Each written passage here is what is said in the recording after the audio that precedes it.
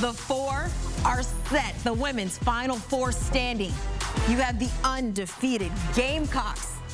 You've got 3-seeded Wolfpack, the 1-seeded Hawkeyes, the 3-seed Huskies. Cardoso, James, Beckers, Clark. It all begins this Friday. And we now bring in CBS Sports women's hoops analyst Terrika Foster-Brasby as the picture's clear now. Some we'd expected, others maybe not so much. But let's begin with the Hawkeyes getting their revenge on the Tigers from last year's national championship. Now, Terrika, we spoke pregame and we talked about the keys to Iowa's success. And that was giving Caitlin Clark some help, not completely relying on her alone, but whether it was by design or not, she dominated again, matching a career high, scoring 41 of Iowa's 94 points. How did she get this done against a really, really good LSU team? She did the most phenomenal, had the best performance, and she got her teammates involved. You're right, you know, Kiana, we talked about it pregame that it was going to be so important for someone to step up and help her. And today, that was Kate Martin. Kate Martin came to her aid right when she needed it, gave her 21 points, the passes, the way that she was able to find her teammates in the best moments, got some great production from O'Grady off the bench defensively. And honestly, I don't even think that those were parking lot threes. Like, I think that she was in a whole nother building, right? It was just great. And of course, she got some help from LSU only because they didn't do the best of job with their, defensive assignments, and she took advantage of them. Caitlin Clark is absolutely what will help to continue to propel this team as it goes and moves on to the Final Four. But just getting those additional pieces of assistance from her teammates were really the difference in this game. And we love to see it. We definitely love to see it. And what I'm going to love to see is Iowa taking on UConn. That's Clark and Beckers. Terrika, I know it's early, but you got to give me your early preview of this matchup. These are two of the biggest stars in women's college hoops. So give me a preview. What should we look for in this matchup? Yeah, well, I think the one thing that you're going to continue to see is, one, you're going to continue to see the University of Connecticut have to play defensively sound and have to lean on their core group because none of those injured players are going to be popping back up for the Final Four. So they're still going to have to rely on this Paige Beckers-led group to really continue to play disciplined, play defensively sound, and continue to get a lot of production out of Paige, out of Aaliyah Edwards, get some assistance from Ashlyn Shea, who did a great job as well at the guard position. That's going to be a lot of fun, but I don't know if they're going to have an answer for Caitlin Clark.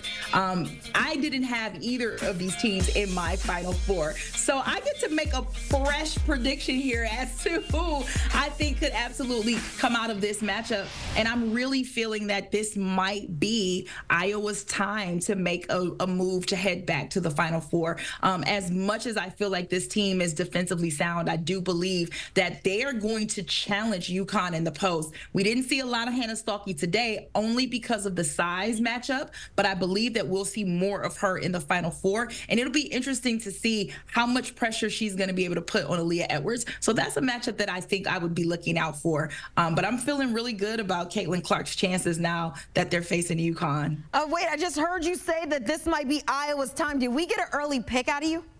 I think you might have. Okay, all right. I'm here for it. I'm here for it. I'm gonna ask you about something a little later, but before I get to that, let's talk about the other matchup, because on the other side, South Carolina absolutely perfect with their season and now rolling into the Final Four, 36-0. Their fourth season in a row heading there, even after losing 5 of their starters and key reserves. This team has played absolutely great ball, but they have been here before. They've been at this moment. Last year, they were undefeated, went 36-0 before falling in the Final Four to Iowa. But is there anything about this team this year that gives you confidence this time around that they can advance to their first championship since that 2022 season, which also came against another standing team, UConn? Yes, there's a lot of things that give me some great expectations about this South Carolina team. Number one of them just declared for the WNBA draft today, and that's Camila Cardoso. So she's absolutely someone that gives me a lot of hope. I've seen her growth over this season, and it's just been so incredible to watch. But she has really grown as a player, and you can tell that she's grown as a person, but that's because of the leadership of Dawn Staley. I also love the way that she's been able, I love the way that she's been able to mix up this rotation a bit. And by that, I mean players like Tahina Powell, players like Malaysia Fowali. I mean, this freshman class is different, and she was certainly one of the ones who made a large difference for this South Carolina team as it relates to replacing players that was lost. You have no idea how she's able to attack you because she's that spectacular. And I love the way that really plays to the strengths of South Carolina. It's helped to make them one of the best offensive teams in the country. So I love seeing them score. They do give me cause to pause defensively sometimes because sometimes they slip on assignments, and that gives other teams opportunities to slide in. You're facing a team like NC State. That's a team that will take advantage of the opportunities to slide in on any type of defensive breakdown or miscommunication. Isaiah James is someone who is absolutely going to try to take advantage of it in early. She was the NC State junior who dropped 21 points in the first half in that matchup against Texas. So I think it's going to be interesting how South Carolina responds, but they need to just maintain a complete game. I think with them playing a complete game, they have a great chance as it relates to their opponent in the Final Four. All right. Well, you gave me a preview a little bit of that matchup, and now I'm gonna put you on the line now. You told me that you were liking Iowa coming out of this matchup between UConn, but let's look at this next game. You talk about NC State. You talk about South Carolina. Yes. Who do you have? I'm just gonna skip for this one. I want to know, who do you have winning it all? Oh, okay. So this is going to be fun. I've picked South Carolina the entire season. I've continued to stand by South Carolina the entire tournament. I really think that this matchup against NC State might be one of their closest. And I do feel very confident with Iowa now having to see UConn. I think I'm still going to stick with South Carolina, though. Okay, so we're rolling with South Carolina getting back to glory, continuing their perfection as they've had this season and capping off this perfect season with another title in tow. Terrika, Clark, James Cardoso, Beckers, a lot of star power and a lot of fun stuff that we're going to be watching here in the upcoming week, but only one will be left standing. We can't wait to watch. Thanks so much for the time. Thanks, Ganna. And here's a look at the odds to win the national championship now that we have 4 left standing. South Carolina favored at -200 to win it all. They're followed by the Hawkeyes at +310.